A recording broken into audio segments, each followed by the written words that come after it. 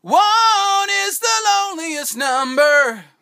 Hey everybody, do you ever feel outnumbered at your house or your job or anywhere else? If you do, Facebook me or tweet me, and I'd love to hear about it. I feel outnumbered in my house sometimes because I'm the only one with man parts. I have two beautiful daughters, I have a hot girlfriend, and I have a female dog, which she just decided to come in and visit me. It's Bernadette. A lot of you probably already know who Bernadette is. I used to have a male dog, but he would bite everybody when they came in the front door, so he didn't really work out too well here. But he did find a good home. But now it's all pigtails, and what am I going to wear, and emotions. I do my best to hold it all together, whether they hit their head on the dresser, or stub their toe, or have a bad day at work. I am there.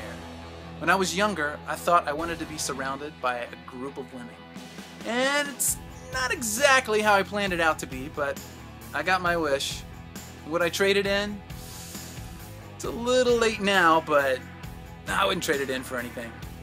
Being outnumbered is not always pretty, or even sometimes what you expect, but it's always what it should be. I'm Tommy Fields, and this is Diary of a Rock Dad.